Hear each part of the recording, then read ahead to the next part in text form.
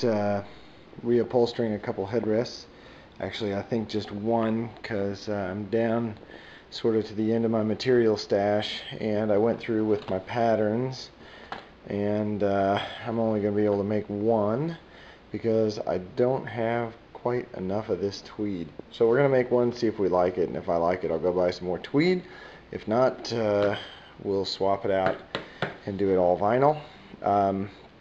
But the first thing we need to do is sort of analyze what they did in the original, and they made these headrests look sort of overstuffed by sewing the back of this so it's almost, you know, flat with the back, but then the front, you can see it kind of puffs out. So they used a piping back here, and then they used a top stitch here to sort of make that. But what winds up the case is if you take the front and back pieces, the front one's substantially larger. I guess it's a 1/4 of an inch larger, and that's how you get the overstuff, you know. But what's weird is, you know, when you're sewing and putting things together, this length of the piece that, you know, goes around the perimeter has to be the exact same length as, you know, this area, and then it also has to be the exact same length of here. So what winds up the case is that the end cut here is actually diagonal, because this is the perimeter of this one is shorter than the perimeter of that one. So as long as you understand that, that's how to, you know, kind of put those pieces together. Then if we look at the bottom, you can see that this is actually 2 pieces on the bottom so that they could stretch over these pegs and then tuck in. So here's how that's constructed, is there's just sort of one thin strip over there, and then this piece is actually left long on the ends, and it tucks in, and then this little flap comes and tucks in underneath there to kind of finish it all off. See how that all works? So that detail is fairly important if you want it to look finished. You can see there's a little hem on the edge here. So as we go through and sew it, we'll kind of refer back to these and make sure we're on the right track. Here's my pattern from the original that I cut apart for the front, and you know, we traced it on there and sort of straightened up the lines a little bit, and then add 3/8 of an inch all the way around the edge there, and that's what we take up on the inside of the stitch. You can see it here, you know, how much they take up, but usually after people get done making something small like this, they'll cut that down. But 3/8 of an inch is kind of where you want to be when you're sewing, and then you can, you know, cut it in half later. I have all my patterns transferred here and laid out with notes, you know, fold here, hem here. All of it gets piping around the perimeter. And while this looks like it's really fast on YouTube, this took me just over an hour to lay these out, measure the selvage, or I don't know another word for it, but that's the additional material that you need so that your stitch is on the inside line, and this is just the extra. So, you know, when you cut a pattern apart, you get the inside line, you got to add your 3/8, and then, you know, measuring everything and getting it all right. So just over an hour there for those 5 pieces. Now, if I were making another set, it'd be pretty quick to do that because I have all the measurements already. So, and I did go ahead and make some of those notes. I'm losing it. There we go. You know, some of those notes actually on the old pieces, just so I have them. Our first operation here is going to be, this is a matching fabric to our piping, and the piping is going to go around the perimeter here, but then it has to stop here, and then the other piece, sorry I don't have my other hand available, the other piece is going to be here too. So you want to cover that joint up. So this piece of fabric will go good face to good face, and we'll sew this on, so then when we start our piping we can go around and we don't have to worry about, you know, that joint. What we'll do is we'll fold this over and it'll make a nice finished edge. I've got the the first little piece of material that we're going to sew here, and we'll just go through a little bit of the sewing machine real quick, because everybody always asks me about how to sew, so I'll give you what I know. I just watched a couple videos and that's how I learned. Kind of a couple rules that I've got. I've got this red piece of tape here, and it's exactly 3/8 of an inch from the center of the needle. I just laid that out one day, and if you notice, you know, my lines are 3/8 of an inch is what I leave for the extra there, and that needle hits dead center on that line every time if I'm lined up with this tape. So that's just kind of a good way to do it. On the fancy sewing machines, they've got all kinds of measurements on this little plate. This little plate here is just blank. So everything I do is done at 3/8 of an inch extra on there. The bobbins under here, I can show everybody how to do that later. But basically the general way you sew, the way you think about things, is you always put good face to good face, and you line them up the way you want them, and usually, you know, you've got your edges lined up, you know, so this one's centered and lined up, and this one we're actually going to run, let's call it a little bit inside of where I would normally sew it, so I'm just going to line it up with my foot here rather than the line, because this is going to get sewed 3 times. Once here, once to the piping, and then the piping to the edging. So you want that line to be pretty clean. So if I sew inside of that line right now, as we work our way to the 3/8 of an inch line, then that line will be clean when everything flips inside out. So we're going to flip our needle down, and we're going to just run a couple stitches. Oops, I'm backwards. That's not good. There's a couple there real quick, and then you always go backwards, and that locks your stitch in, and then we go forward.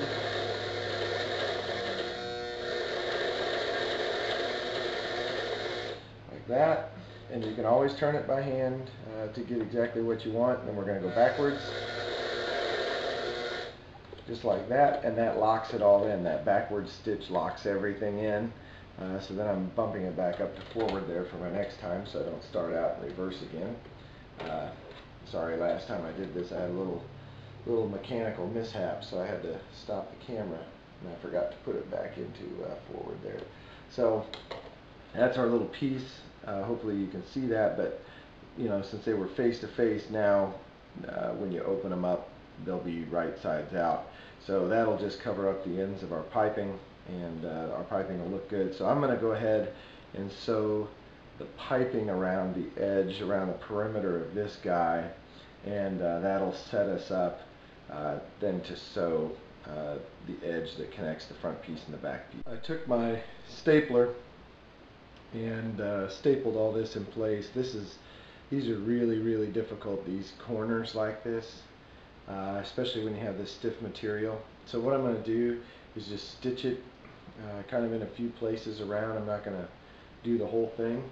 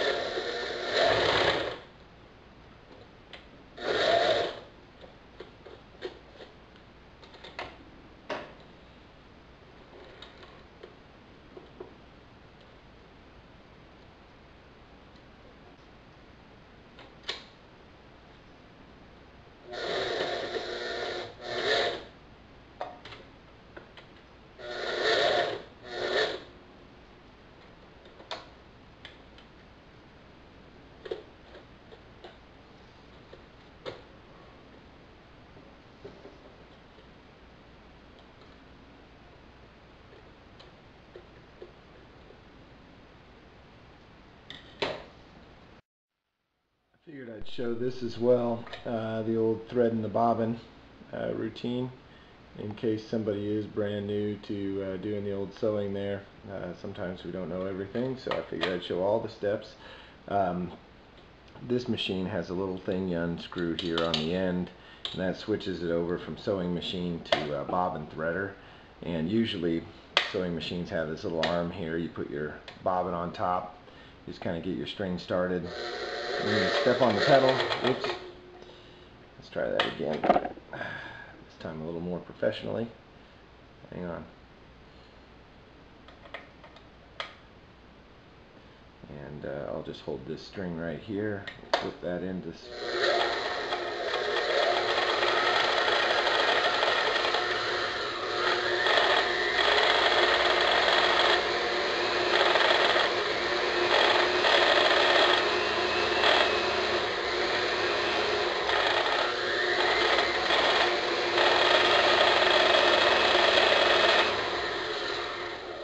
there we go. You can tell this machine's got a little hitch in the giddy up there with that. I gotta sometimes put a little pressure on the arm. Most machines don't do that, so we'll tighten this back down. Then the next piece, I think, sorry about shaky cam there. There we go. You can see that, I think. I always wind a couple of them when I'm going, just because you gotta cut the thread and rethread the machine. But so basically you've got your bobbin holder, which is under here, and this little arm releases it, you know, so when it's under there you just pull the little arm, and when you're putting the bobbin in, you can grab that little arm and it holds it from falling out. And you take your string, or your thread, sorry, and there's a little, I don't know what you want to call that, a little cut there, and you just pull your thread through it, and then underneath there's these little, I don't know, they always look like lobster claws or something like that to me. Just pull it underneath those if you can, and you're ready to go. There it goes. And so then you just pull this out, this goes up, and it locks into place.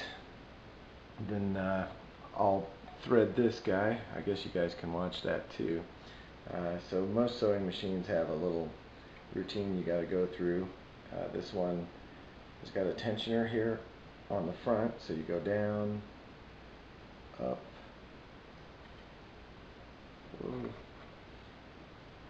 If your stitches are not tight enough, it's probably because you don't have this threaded right. Then this is the actual tensioner. You go around it and then back, and then there's another little wire piece, and you come back up, and you want your needle guy here like that. And there's one more little catch on the bottom that you go through. It's like straight above the needle. Then in we go, just like that. And then if you watch down here, I'm holding the thread out from the needle, and we'll go down and we'll pick up the thread from the bottom.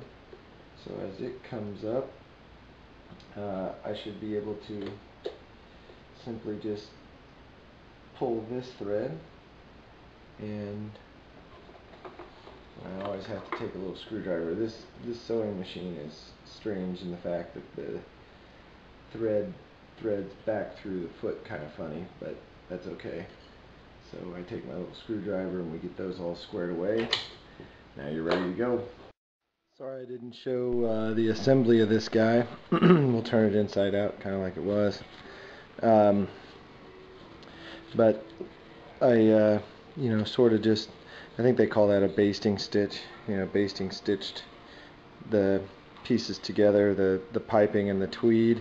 Then I came back and stapled the outer vinyl to everything, and then sewed the whole thing at once, and you know, came out kind of nice. And then I have this front, or the flap that kind of closes it off on the bottom. Came back and stitched that on, and you can see our tab here around our piping, is just like it should be.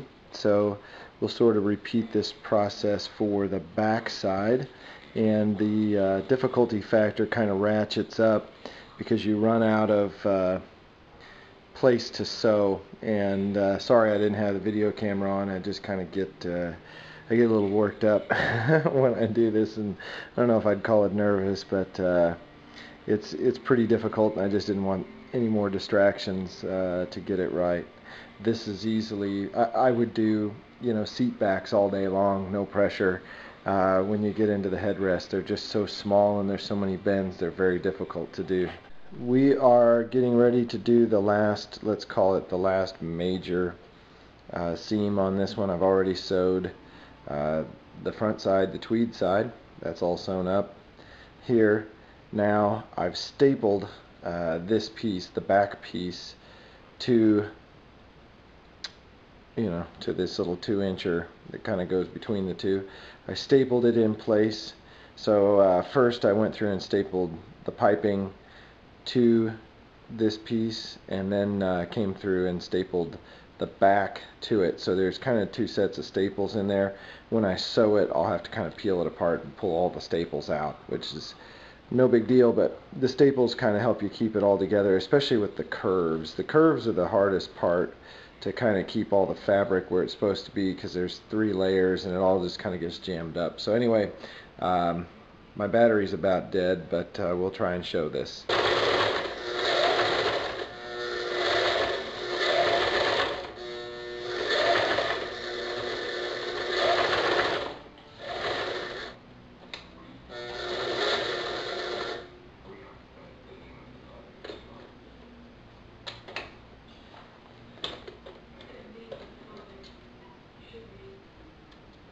And what you do, I've still got a little piece to sew here, but again, my battery's dead, so we'll just flip this inside out quickly, and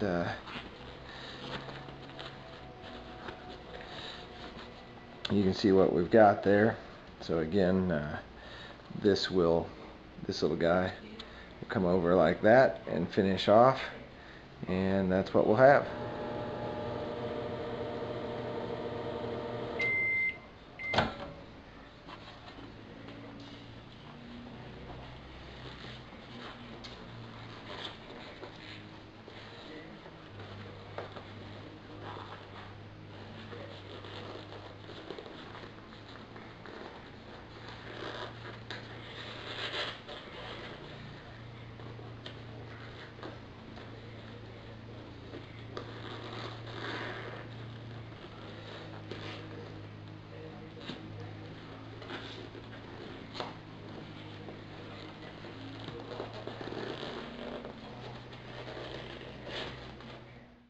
And there we have it, all wrapped up in the car on the seat.